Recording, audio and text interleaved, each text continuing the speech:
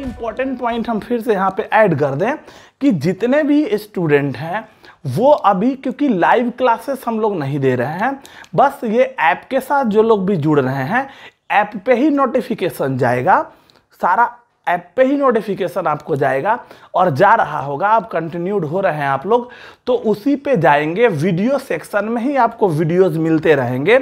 धीरे धीरे वीडियोस की फ्रीक्वेंसी हम लोग बढ़ाएंगे। एक इम्पॉर्टेंट पॉइंट, सबसे इम्पॉर्टेंट पॉइंट, 15 अप्रैल से हम लोग 12th के सिलेबस को भी साथ में कंसीडर करते हुए चलेंगे।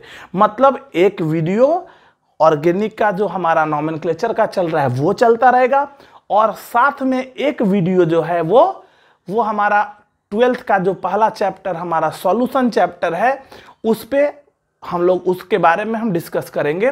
और वो 15 अप्रैल से 12th के बीच सिलेबस को हम लोग साथ में शुरू कर देंगे। बात सबको समझ में आ रहा है? अभी वीडियोस देखेंगे, वीडियोस को देखते रहेंगे।